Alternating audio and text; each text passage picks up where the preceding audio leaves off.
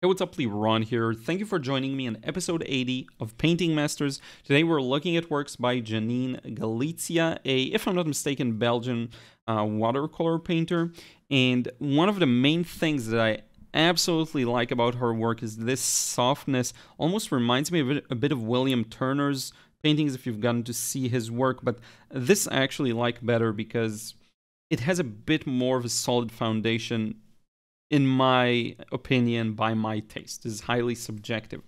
But a couple of things that are really interesting, and I think we can start with this painting, is one of the things I really like is how she plays in those within a certain range of colors and hues. So it's like she picks an area and then she plays all around that with different variations on that, different levels of saturation, and also different hues around that area. So you'll notice a lot of interesting reds and browns and yellows. And then on the opposite side of the color wheel, blues and maybe a bit of a neutral kind of gray. So I like how she uses colors a lot. And that's a big theme. And another theme we're going to see here is shapes and connections. Okay, and by the way, she does, I believe, teach watercolor. She has a YouTube channel. Highly recommend you check all of this out and generally check out her work and give it a go. So let's look at another one here, a bit of a softer work in terms of edges and shapes, right? But you'll notice one thing that I really like is connections. So it's very evident that she has a good plan of like the wash she's painting. What is it going to be? Where is it going to, what areas is it going to cover? And also what edges are going to be there. And that's the thing you pretty much have to plan out. So when you look at all of these flowers, especially here on the right, it kind of melt into the background. That's, to me, that immediately tells like this was highly planned. This is really someone who not only knows what they're doing on a technical level, but really know how to plan their work and then execute based on that plan. And I think there's a very unique balance in our work that I really, really like. Now, notice if we go back to color, and look at this bottom section here. This is so nice. Like just letting the paint flow down, and it really keeps the focal point intact. It plays a very interesting kind of smoothing out of the frame of the painting role, which I really, really like. Now, as I was saying, if we're going back to the colors, same concept. Look at how she's traveling along a very specific group of hues. In this example, it's more towards the pink brown and the blues, maybe a bit of yellows as well. But it's a very narrow selection of colors and temperatures, right? And that is very impactful. So let me give you one example of this, right? If you look at this little cup here, teacup, whatever it is, this blue is not saturated at all, right? Here.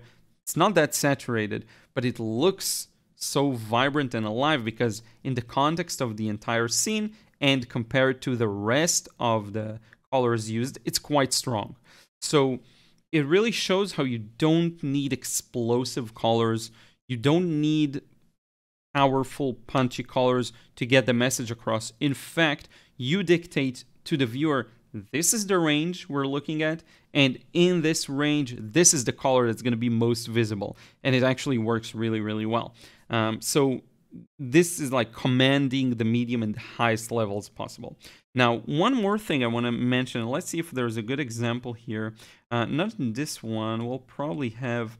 we have a bit of it here, so I'm not sure if that's the technique, but she also seems to be injecting some opaque, soft pools into the warms. We can actually see it here. So do you see all of these touches right here? You can see my cursor right in here. This is just opaque paint, but generally speaking, it looks to me, and you can see it here as well. You can see it in her videos too. She likes to inject a bit of opaque, opposite temperature color, and it really enriches the combination of colors in the scene. So I quite like that a lot. Here's one that was a little unique to me in the color scheme, but very much her signature when it comes to arranging the shapes. So again, very much awareness of where are my shapes, where are my negative shapes that I'm going to bring out using other shapes.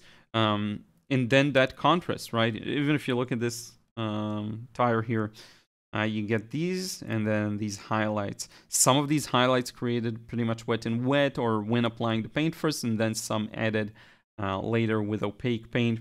There's a lot of grace and balance, which I love. Now here is another one of these perfect examples of color range, right? Very narrow on the yellow, blue, greenish, almost very muted though scale. The colors here really remind me of Chen Chung Wei's work, like to the T, and I absolutely love these kinds of combinations. And then if you look at it in the context of, again, connections, it's very clear, right? So you have this wall, and it's connected to the shadow of the people and the people themselves.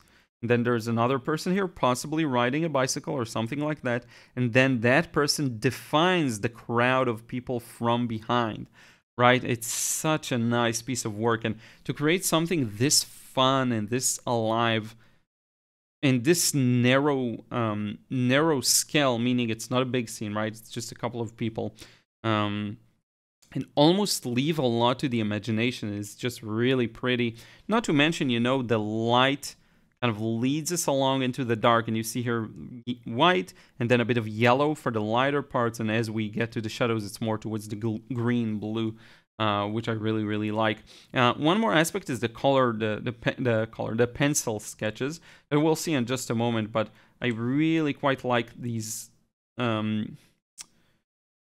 very loose pencil sketches. Almost gives it a work in progress feel to it, which I love. Same for the water here. This color combination isn't my favorite. Like a brown and a brown, purple, and a green tends to not be among my favorites, but it does work in the context. And it does tell a great story. The brush marks here even feel a little different to me, more like his Bukvich kind of style, but very clear message. There's no reason to overcomplicate things, right? It's a very clear lighthouse background. You don't need much more than this to tell you, oh, okay, there is a horizon there behind it. That is very clear, but very foggy. Like, this is the lightest you can get away with it and still have it read well, which I'm sure was on purpose. It's a very skillful thing to do. Because with me, I either go too strong on these, or I'll go too weak and then I have to do another passing, but she got it just right the first time. And I will remind you, she has YouTube videos. Highly recommend you check these out. Here's the perfect example of what I was telling you earlier. Look at all of these beautiful temperatures, and this is on the more colorful side, right? A bit more of an extended color scheme, because you have a lot of the yellow, red, and blue, and then you can recognize all of the secondary colors in between. Maybe the greens are a little more gentle, whereas the oranges and the browns and purples are a little stronger. But all of these, you know, lilacs here, this especially, this looks a lot like a passing with opaque paints. This here as well, kind of like a mist or fog, that is just fantastic. These brush marks, the red and the yellows and the oranges, they're strong blues, right? The blues are quite saturated as well. This to me is beautiful. This is probably one of my favorites here, honestly. Even though I like the narrower color schemes, you know, with paintings that have all colors present in some form or another, you're running the risk of going more into the cliche painting style. But when you're good enough, like her, it's not really a risk, right? I do tend to favor, you know, the more limited color usage.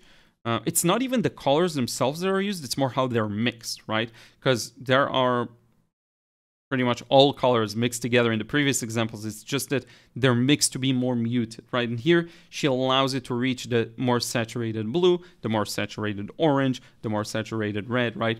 So yeah. And here's another fantastic one. So this was from one of the IWS, if I'm not mistaken, competitions. So it's a similar kind of teacup for we've seen earlier. But again, the planning of the shapes is really, really nice. Especially like around here. Look at how the flowers just melt into the background, right? And you can tell there's a bit of control there. Look at the nuances of warm and cool, something I really enjoyed doing recently. You know, just there's warm within the cool, within the warm, within the cool. It's just really, really nice and fun.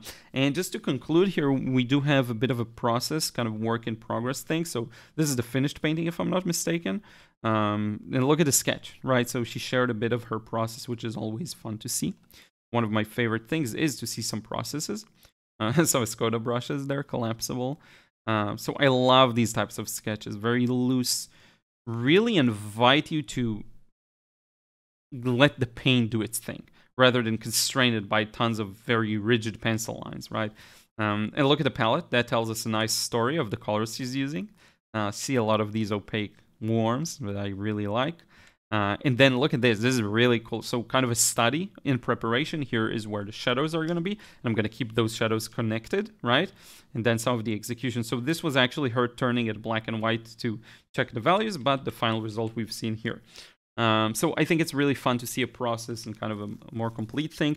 Check out her processes. She has a YouTube channel. I'm going to link everything down below. Highly recommend you check out her work. And I'm really enjoying looking at other artists' paintings. A lot of people have asked when the next episode of Painting Masters is going to be. I've really enjoyed these. I just sometimes take periods where I'm taking a break from looking at other people's art, and I kind of just film whatever video I feel like, honestly. So when you reminded me, I'm like, oh yeah, I should probably film another Painting Masters. So this was this one. And I really hope you enjoyed this one. Again, nice birds outside. Fantastic works by this artist, and I cannot wait to bring you more artists that are, some artists are really renowned and have been in many competitions and sold a lot of paintings, but just don't have a huge following online. So I really love to find these artists and kind of bring them to light. And there are artists with way less than Janine's work, by the way, because she does have like 2,000 on YouTube, which is a lot of people. So in any case, check her out. Thank you so much for watching. If you can, drop a like, leave a comment. It really helps this video reach more people. And don't forget to subscribe if you still aren't. What are you doing? And I will see you in the next video. Until then, take care.